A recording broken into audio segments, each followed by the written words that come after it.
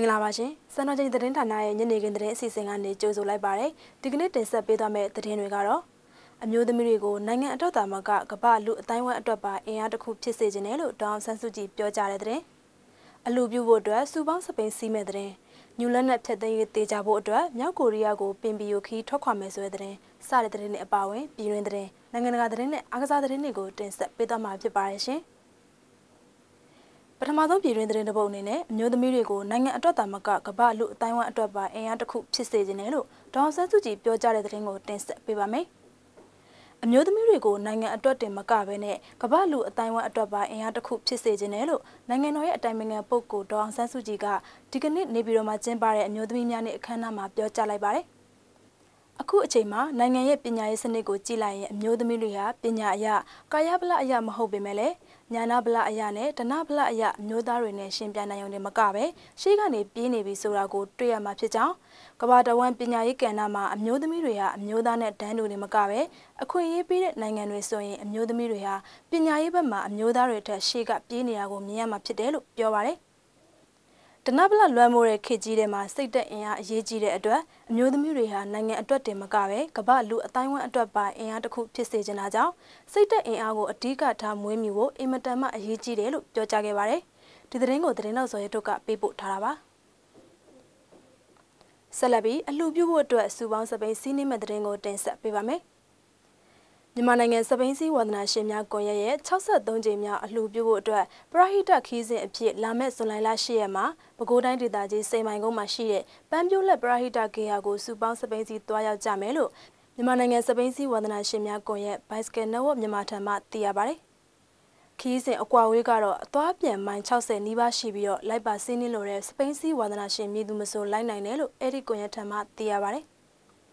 ခီးစဉ်အတွက်ဇွန်လ10ရက်နနက်9:00နာရီခွဲအချိန်မှာမင်္ဂလာတုံမြို့နယ်ဝိုင်လက်မှာရှိတဲ့ရွှေခရလက်ဖက်ရည်ဆိုင်မှာစုရက်ထားပြီးတော့နနက်6:00နာရီမှာစပိန်တွေနဲ့စူပေါင်းစီးနှင်းတွားရောက်ကြမှာပါစပိန်စီဝါသနာရှင်တွေအနေနဲ့လည်းမိမိတက်နိုင်သလောက်ပလာဇာအုပ်ခဲတံတွေအပါအဝင်စာရေးကရိယာတွေကိုလည်းပါဝင်လူရမ်းနိုင်ကြောင်းခီးစဉ်ဟာမိုးရင်းဖြစ်တဲ့အတွက်ကြောင့်မိမိစပိန်ကြံခိုင်ရေးကိုကြိုတင်ပြင်ဆင်ထားကြဖို့လိုအပ်ပြီးတော့ရှေမီနောက်မီတက်ဆင်ဖို့ကျုပ်အပေါ်ယူဆောင်လာကြဖို့နဲ့ပြိုင်နှင်းချင်းလူရနှင်းချင်းရန်ကားစွာစီးကမ်းမဲ့စီးနှင်းချင်းတွေမပြုလုပ်ကြပဲမိသားစုစိတ်ဓာတ်နဲ့ခင်ခင်မင်မင်စီးလုံးစွာစီးနှင်းပေးကြဖို့ကိုလည်းအလုပ်အမှုဆောင်အဖွဲ့ကမြစ်တာရက်ခံကအသိပေးထားပါတယ်ဒီသတင်းကိုသတင်းတော်စောရဲတို့ကပေးပို့ထားတာပါဆက်လက်ပြီးတော့နိုင်ငံတကာသတင်းတွေကိုတင်ဆက်ပေးပါမယ်။ညူလက်နက်ဖြတ်သိမ်းရေးတေချာစေဖို့အတွက်မြောက်ကိုရီးယားကိုပွန်ပီယိုခီထွက်ခွာမယ်ဆိုတဲ့သတင်းကိုတင်ဆက်ပေးပါမယ်။မြောက်ကိုရီးယားနိုင်ငံအနေနဲ့ညူလက်နက်ဖြတ်သိမ်းမဲ့အစီအစဉ်မတေချာတော့ကြောင်းသတင်းထွက်ပေါ်လာခဲ့ပြီးတဲ့နောက်မှာတော့အမေရိကန်နိုင်ငံသားရေးဝန်ကြီးမိုက်ပွန်ပီယိုဟာလာမယ့်ကြာသပတေးနေ့မှာမြောက်ကိုရီးယားကိုခီးထွက်ခွာဖို့အတွက်အစီအစဉ်ထားတယ်လို့ရိုက်တာသတင်းဌာနကဖော်ပြခဲ့ပါတယ်။မြောက်ကိုရီးယားခေါင်းဆောင်ကင်ဂျုံအွန်ဟာညူလက်နက်အပီးတိုင်ဖြတ်သိမ်းမယ်လို့အမေရိကန်သမ္မတဒေါ်နယ်ထရန့်ကိုကတိပေးထားခဲ့ပေမဲ့လည်းပြီးခဲ့တဲ့ရက်ပိုင်းမှာတော့မြောက်ကိုရီးယားပြည်တွင်းမှာယူရေနီယံထုတ်လုပ်မှုတွေရှိနေသေးတယ်ဆိုတဲ့ကောလာဟာလာတွေထွက်ပေါ်လာခဲ့ပါတယ်။မြောက်ကိုရီးယားနိုင်ငံအနေနဲ့အမေရိကအထိရောက်ရှိနိုင်တဲ့တိုက်ချင်းပစ်ဒုံးကျည်တွေကိုစမ်းသပ်တဲ့အစီအစဉ်ကိုလည်းဆွလို့ဖို့ဆန္ဒမရှိကြောင်းခံမှန်းချက်တွေလည်းထွက်ပေါ်လာခဲ့ပါတယ်။ဒါကြောင့်နိုင်ငံသားရေးဝန်ကြီးပွန်ပီယိုကမူလသဘောတူညီချက်ကိုထိန်းသိမ်းနိုင်ဖို့မြောက်ကိုရီးယားကိုခီးထွက်ခွာမှာဖြစ်ပါတယ်။ဆီးရီးယားစစ်ပွဲကြောင့်နှစ်ပတ်အတွင်းဒေသခံ3သိန်းနီးပါးနေအိမ်ဆွန့်ခွာခဲ့ရတဲ့တဲ့တင်ကိုတင်ဆက်ပေးပါမယ်။ဆီးရီးယားအနောက်တောင်ပိုင်းကတပုံတွေထိန်းချုပ်ထားတဲ့ဒေသတွေမှာအစိုးရစစ်စင်ရေးပြုလုပ်ခဲ့တာကြောင့်သတင်းပတ်နှစ်ပတ်အတွင်းဒေသခံ2,900,000အထိနေအိမ်တွေကိုဆွန့်ခွာထွက်ပြေးခဲ့ရတယ်လို့ကုလသမဂ္ဂကြေညာချက်တရက်ကသိရပါတယ်။အဲ့ဒီဆီးရီးယားဒေသခံတွေဟာဂျော်ဒန်နယ်စပ်နဲ့အစ္စရေးထိန်းချုပ်ထားတဲ့နေမြေတွေစီကိုဥတီထွက်ပြေးခဲ့ကြပါတယ်။ဒါပေမဲ့ဂျော်ဒန်နဲ့အစ္စရေးတို့ကဒုက္ခသည်လက်ခံမဲ့အစီအစဉ်မရှိကြောင်းအတီလင်းကြေညာထားတာကြောင့်ဆီးရီးယားမှာဒုက္ခသည်အကျပ်တဲတရက်ပေါ်ပေါက်လာပွဲရှိနေပြီဖြစ်ပါတယ်။ဆီးရီးယားသမ္မတအဆက်ရဲ့အစိုးရတပ်တွေဟာဆီးရီးယားအနောက်တောင်ပိုင်းကပြည်နယ်တွေမှာစစ်စင်ရေးပြုလုပ်ခဲ့ပြီးတော့၎င်းတို့ကိုရုရှားလေတပ်ကလည်းကူညီပေးခဲ့ပါတယ်။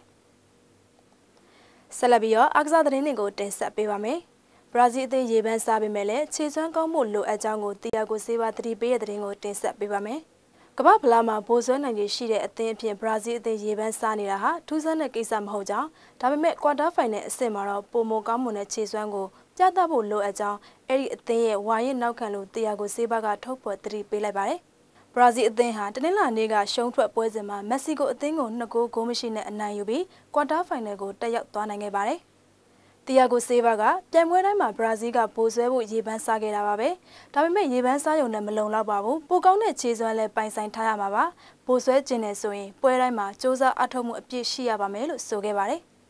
နောက်ဆုံးသတင်းတစ်ပုဒ်အနေနဲ့ပြင်သစ်အသင်းဘိုလူပွဲတက်နိုင်မယ်လို့ Vieira ထောက်ခံထားတဲ့သတင်းကိုတင်ဆက်ပေးပါမယ်ပြင်သစ်ကနဝင်ကွင်းလယ်လူ Vieira ကလက်ရှိကမ္ဘာဖလားဘိုလူပွဲမှာပြင်သစ်လက်ရွေးစင်အသင်းဘိုလူပွဲတက်ရောက်သွားနိုင်မယ်လို့ယုံကြည်ကြောင်းကိုထောက်ခံပြောကြားလိုက်ပါတယ်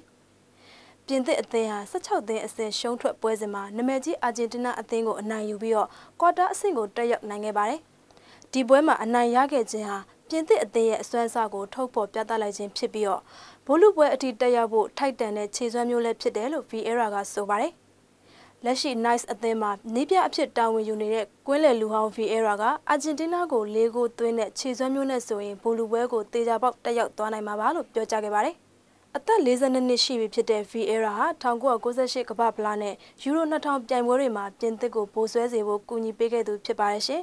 ။စံတော်ချိန်သတင်းဌာနရဲ့ညနေခင်းသတင်းစီစဉ်ဒီမှာပဲပြီးဆုံးပါပြီ။ကြည့်ရှုသူပရိသတ်ပေါင်းကိုအထူးပဲကျေးဇူးတင်ရှိပါတယ်။အားလုံးပဲကိုစိတ်နှပြရွှင်လန်းချမ်းမြေကြပါစေ။ကျွန်မနန္ဒာရေးပါ။